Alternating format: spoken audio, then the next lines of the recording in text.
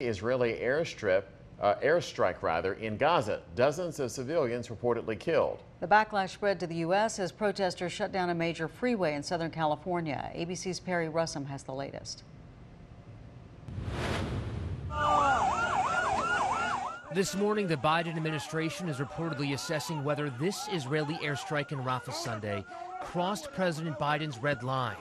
The attack leaving a refugee camp engulfed in flames, people screaming in horror. 50 people were killed, hundreds injured, according to the Hamas-run health ministry. This woman saying, "We were here in tents and suddenly we found rockets falling on us. There is nowhere safe for us to go." Her family now forced to move for the 8th time. Israeli Prime Minister Benjamin Netanyahu calls the airstrike a tragic mishap, saying there was a technical failure that will be investigated.